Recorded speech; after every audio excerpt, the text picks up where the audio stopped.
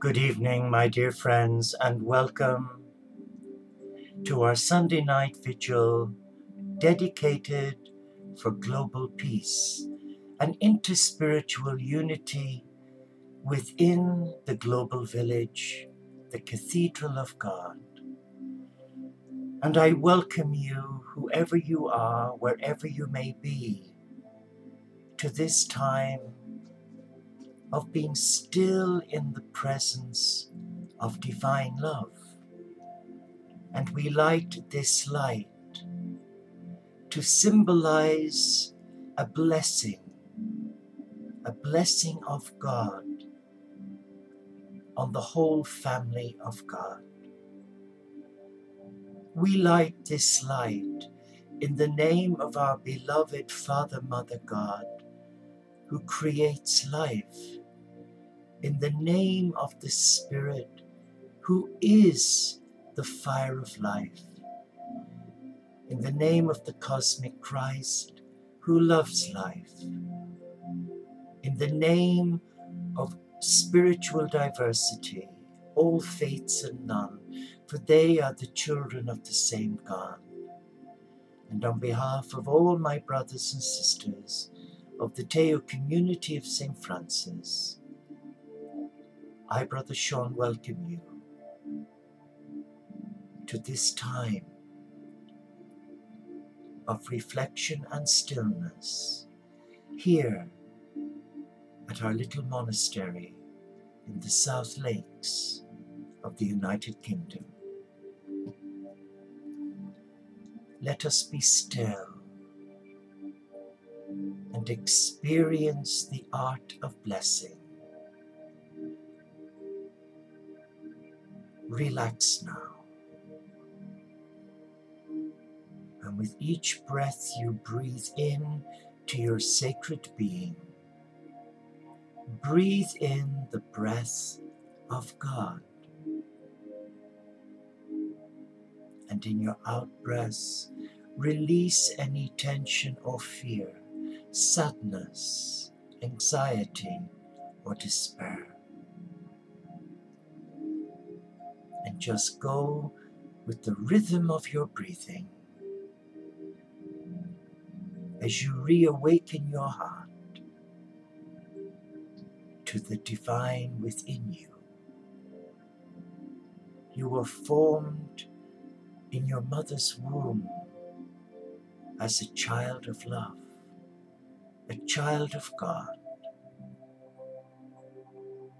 Just reflect on that you were created for a purpose. Experience the love of the angelic realm as they join us now in this sacred oasis. Be still. Be still and know that you are loved.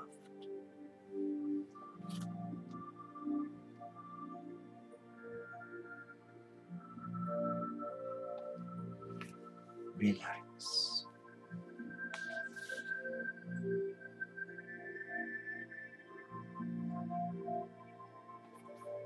I'm going to read to you, if I may, a portion of the beautiful book by the late John O'Donoghue to bless the space between us. And the section I shall read is titled The Inner Friends of the Heart. It is such a privilege to have people who continue each day to bless us with their love and prayer. These inner friends of the heart confer on us inestimable gifts, and in these times of greed and externality, there is such unusual beauty in having friends who practice profound faithfulness to us, praying for us each day without ever knowing or remembering it. There are often lonesome frontiers we could never endure or cross without the inner sheltering of these friends. It is hard to live a true life that endeavors to be faithful to its own calling and not become haunted by the ghosts of negativity. Therefore, it is not a luxury to have such friends. It is necessary.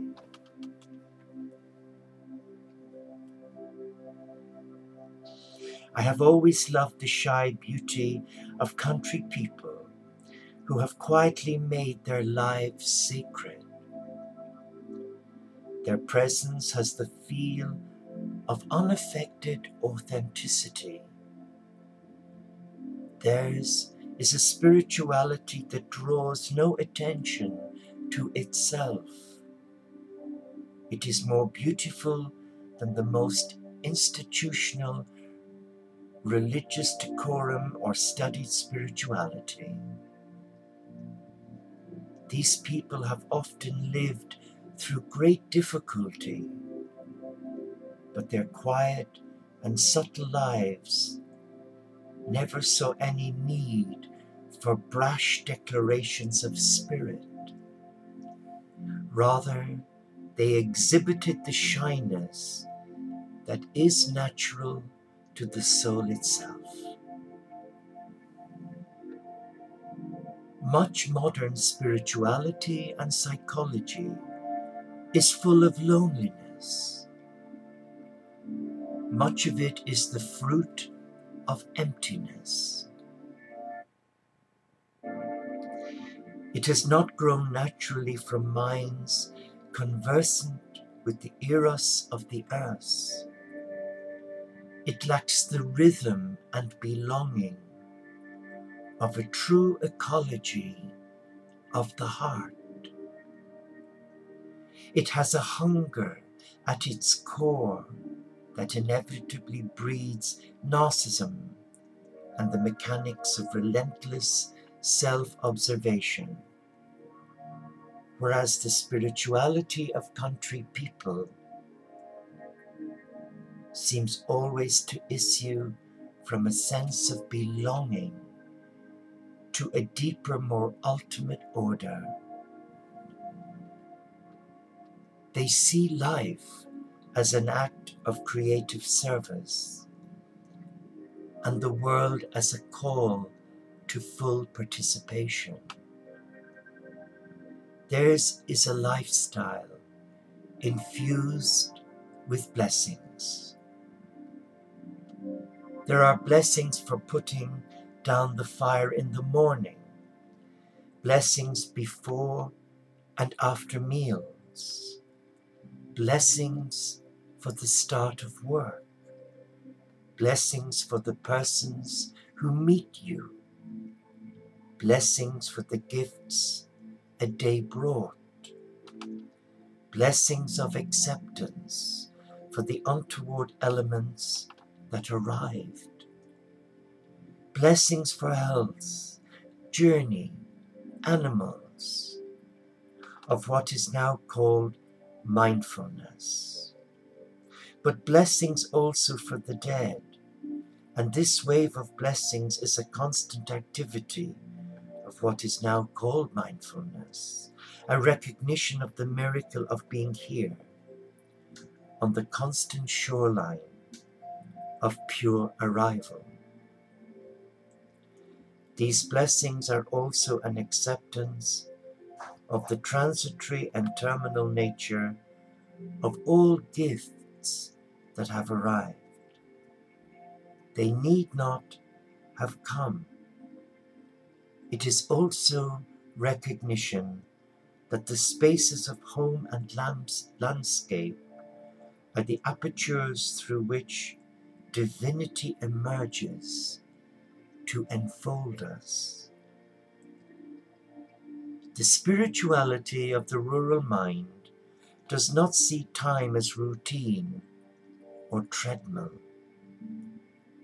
Time is a far more precious space where crevices open to the infinite and where the rhythm of the eternal is felt to preside. Reflect on those words. Embrace those words. And just visualize yourself here with me in our monastery garden, where nature is welcoming you into the sacredness of space, where time is irrelevant, where the beauty of God is made manifest in everything that lives, that moves, that breathes, for it has its existence from God. As you sit here and relax, be mindful that you were invited here by Mother Earth.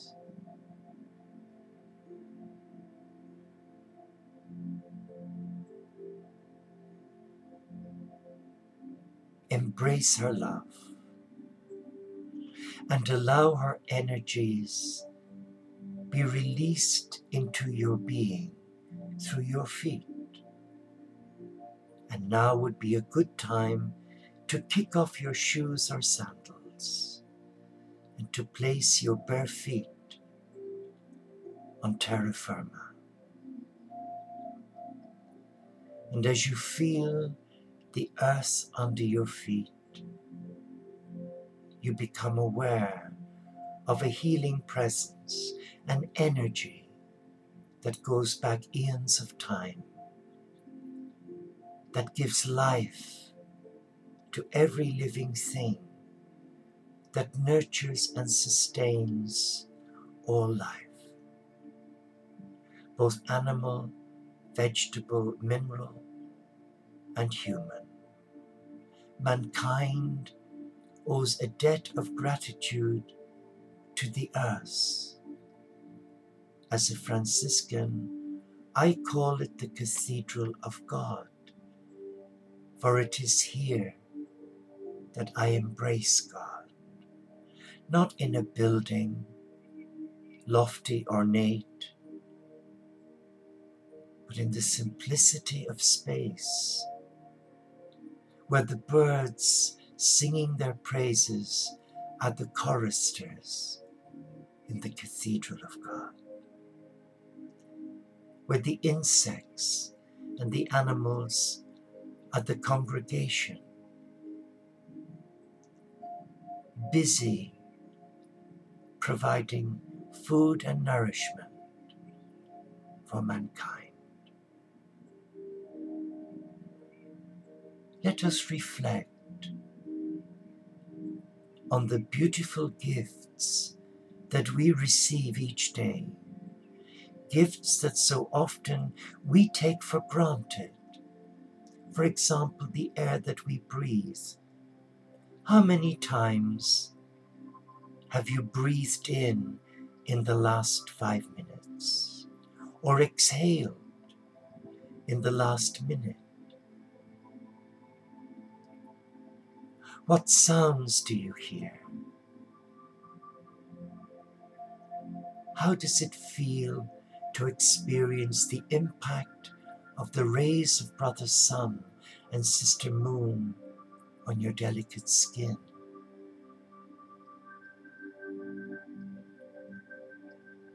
And what about your sense of sight? The beauty of creation, the waterfalls, the rainbows, the mountains, lakes, rivers, and seas, all are given as a gift from God to you and me, to lead us to God and not to lead us away from God. But we live, yes, in a beautiful world where everything shared is freely given. But there are those who abuse it through greed, a lack of mindfulness, where their motives are self-centered, egotistically driven, with a balance sheet to record their riches, thus denying the whole family of God from the richness of God's free gift to the world.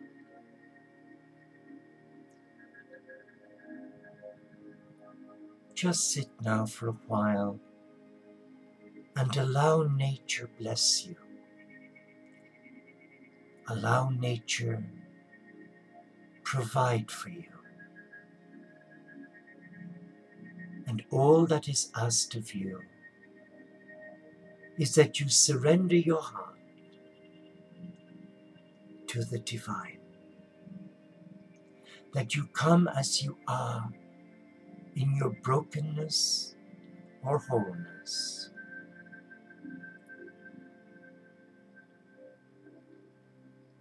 And that you honor the divine within your being and all around you. And Jesus said to his disciples, "Come to me, all you who are weary and are heavily burdened, and I will give you rest.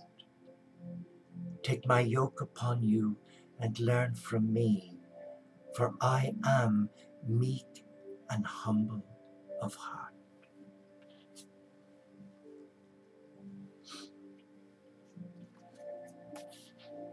And as you relax, you're aware of the rhythm of nature. You are aware of the beauty of creation offered to you and me each waking moment of our life. Open your arms and allow the divine present to you the gift of life, a life devoid of fear, of stress, anxiety, tension, depression. And all you have to do is to ask the Father, Mother, God to provide for you a way forward through the maze of discontent, maybe unhappiness, and trust your heart, for it is the gateway to your soul, the gateway to your God. Just experience the love of Mother Earth for you, the love of your personal guardian angel assigned to you the moment you were conceived in your mom's womb. Be mindful that you are a child of God.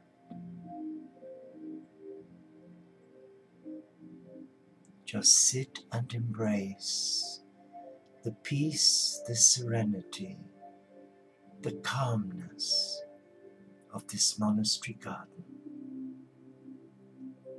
And all around you is love, unconditional love. And it's knocking on the door of your heart, waiting for you to say, "Come in." The choice is yours.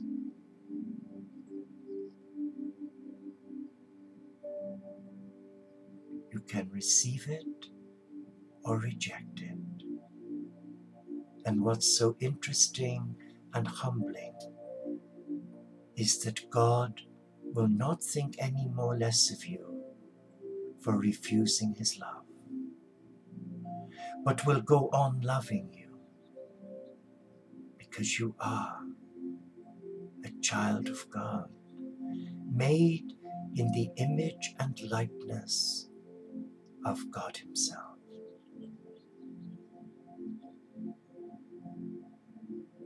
How does that feel? What is that saying to your heart right now?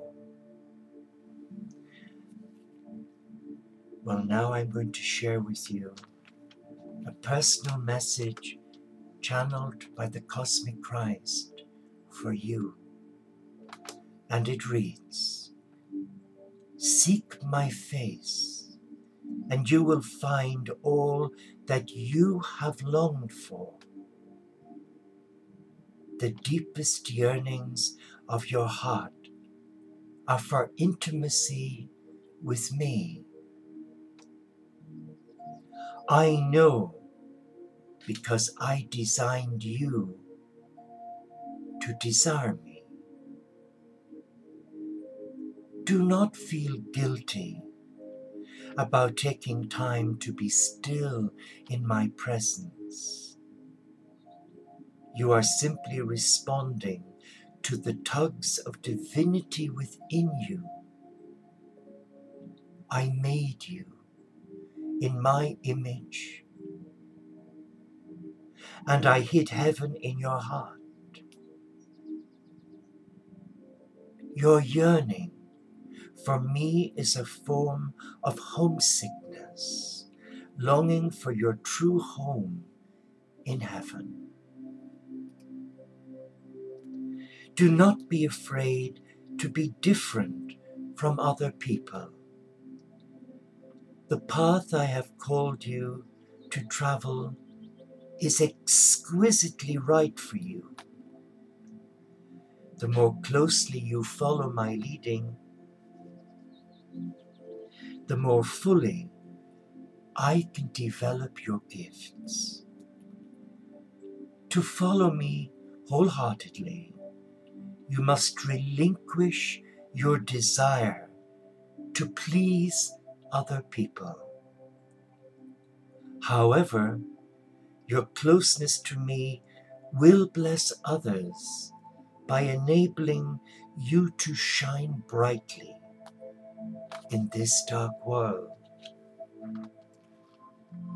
Relax now.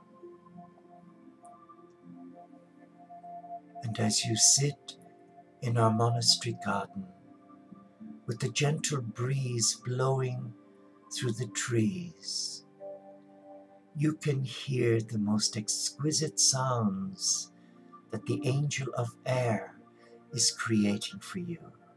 It's a music for the soul. And in the silence, you sense the Christ calling you home. Come, allow me set you free. Allow me to touch you now and to bless you with an ancient blessing that will affirm you that you are a beloved of a loving God. But the choice is yours, and you must use your responsibility and accountability for the gifts that are offered. For everything given is given on loan. It is given freely, and there is no hidden agenda. So let us be still. Be still. And allow the spirit of the four winds, the spirit of our forefathers, come and assist you to receive a blessing of the ancients and welcome you into this sacred oasis, your heart. Relax now.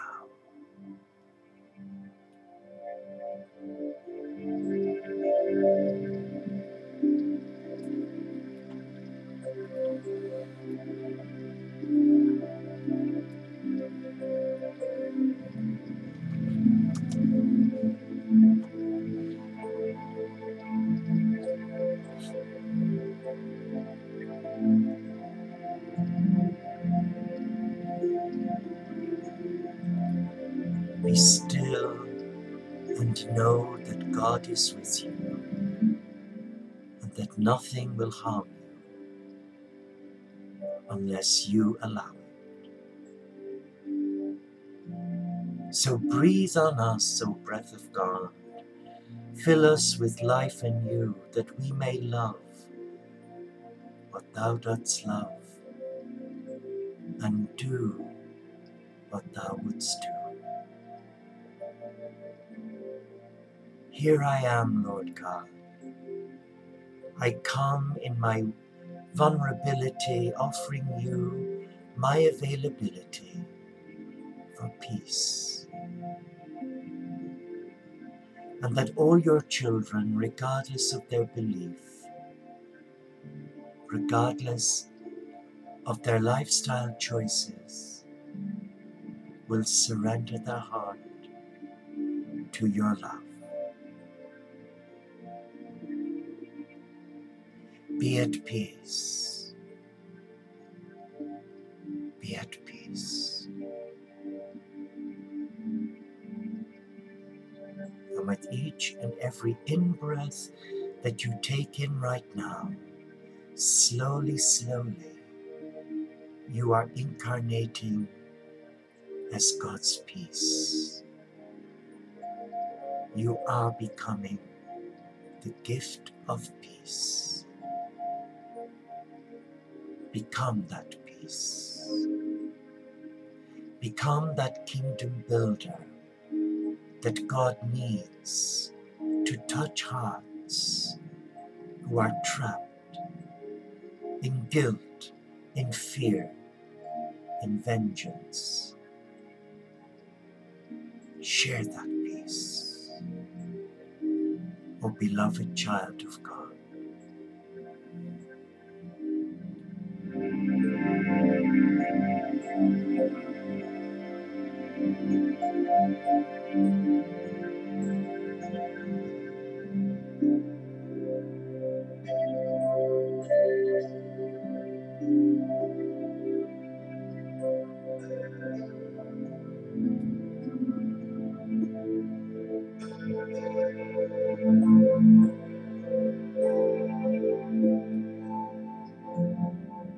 And now we bring our vigil to a close by saying thank you, Father, Mother, God, for all that you provide for me, for the air that I breathe, for the food that you provide on my table, for the sun, the moon, and the stars, for my family and friends, for the animal kingdom that bring us so much love, for the elements, the seasons, for the gift of blessing, and not taking anything for granted, but honoring the divine in the simple things. Good night and God bless you. Namaste, Shalom, Inshallah, Paxit Bonum, Om Shanti, Solo di Caritas, Salam Alaikum, and may the peace of your God set you free.